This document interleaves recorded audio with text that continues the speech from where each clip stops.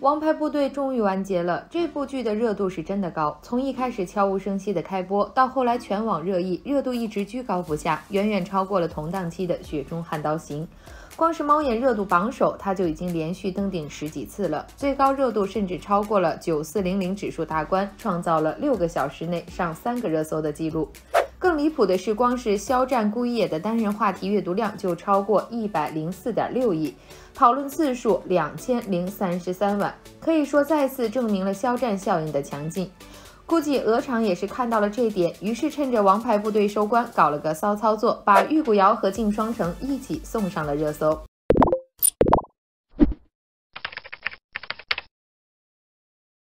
Hello， 宝宝们，咱们又见面了。不知道大家看没看已经开播的《镜双城》这部剧，由李易峰、陈钰琪主演的仙侠剧，算是正式打响了2022年仙侠101的第1枪。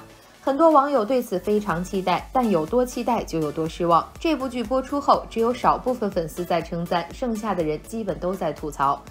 槽点包括但不限于发胖了的李易峰5分钱的特效，假到不能更假的场景布置，磨到脖子消失的磨皮技术等等。所以这部剧不出意外的应该会扑，即使它刚刚开播不久。大概是鹅厂也对镜双城绝望了，于是开始自暴自弃，搞起了梦幻联动玉骨遥，把2部剧一起送上了热搜，成功蹭了一波肖战的热度。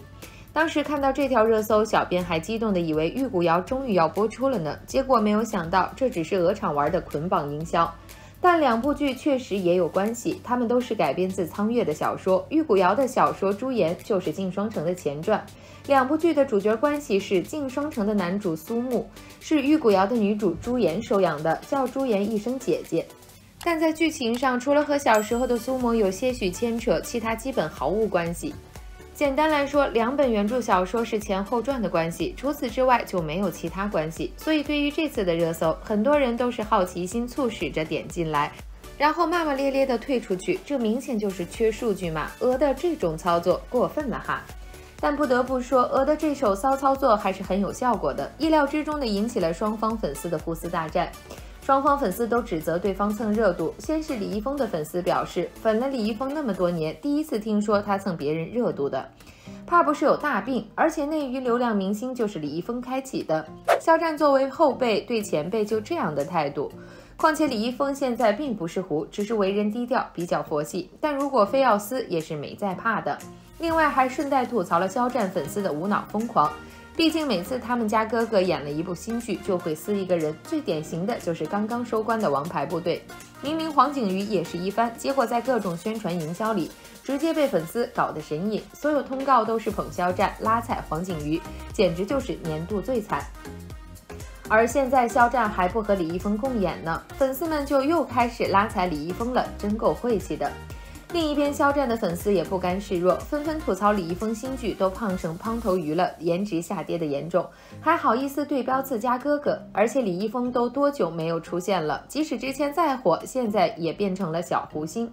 没看新剧那么多人吐槽吗？反观肖战，那是实打实的顶流，两人放在一起不就是强行蹭热度，要脸不？然后喊话李易峰，询问对方是水蛭吗？专门吸人血。还有下次蹭热度前能不能先管理好自己的身材和演技？最后嘴毒的形容镜双城是胖头鱼和呆头鹅的恋爱故事，但也有不少理智的粉丝认为这只是鹅厂的营销手段，不管对方的事，要骂就骂鹅。于是齐刷刷地把枪口对准了鹅，激情开卖。一大早的气得我说不出话，鹅你能做个人吗？余生搞成那样，这个热搜出来想干啥？傻子都能看出来吧，合着就指着一只羊撸毛，缺数据自己去买。别再让我不待见你了 ，VIP 已关，啥时候上我哥的剧，啥时候开。鹅厂你要脸吗？要么你就安排这2个剧前后脚播出，让4个主角之间互动玩梗去，这才叫营销。你又不播这个热搜，除了让一堆黑皮皮第3、4、5家粉来挑事，还干了什么？我说这是谁买的热搜？我从小看李易峰的剧长大，肖战也非常棒啊，我作为他的粉丝真的是很放心。2位不管在哪个方面都无可挑剔，敬请期待镜双城和玉骨遥吧。最后也有部分爱好和平的网友表示，2部剧完全可以共赢啊，互撕只会消耗彼此，真的大可不必。而且鹅的目的很明确，就眼红爱奇艺的王牌部队太火，想引过来一波流量，于是玩了个游击战，玩偷袭逃。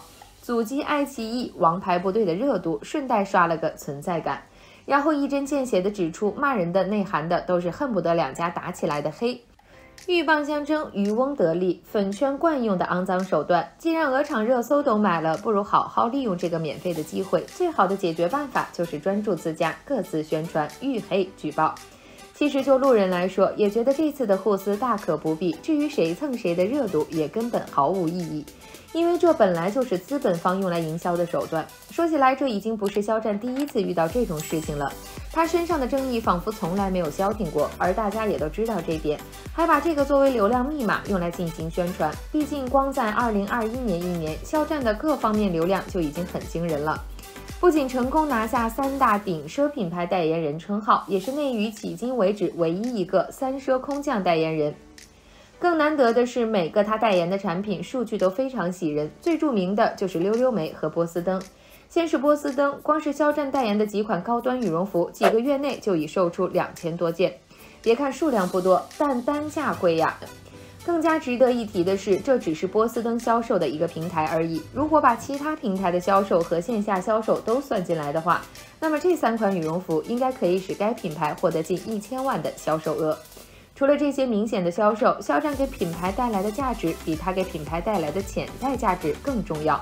因为肖战让更多的人了解和记住这个品牌，让顾客在心中无意识地把这个品牌贴上了中高端品牌的标签。这些都是除了可以看到的营销额外隐形的收获。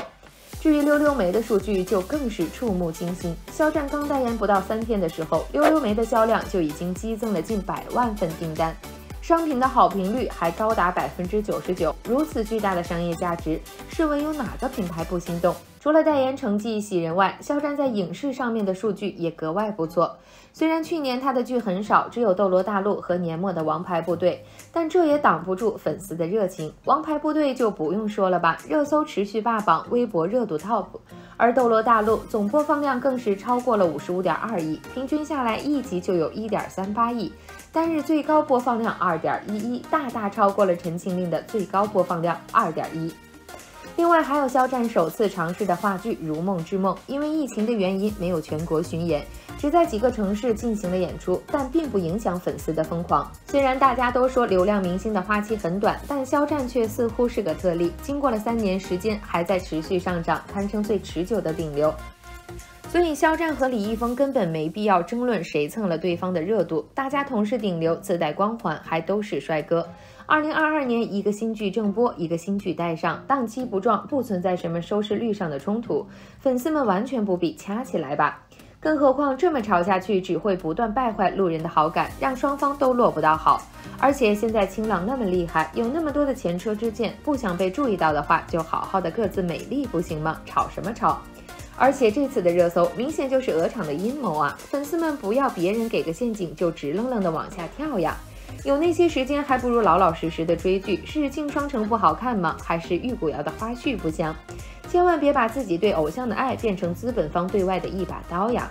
最后，小编期待肖战主演的玉骨遥能尽快播出，同时也祝李易峰先生的镜双城播放量 up。好了，本期内容就分享到这里，欢迎宝宝们来评论区一起留言讨论。喜欢本期内容的可以点击关注，咱们下期再见哦。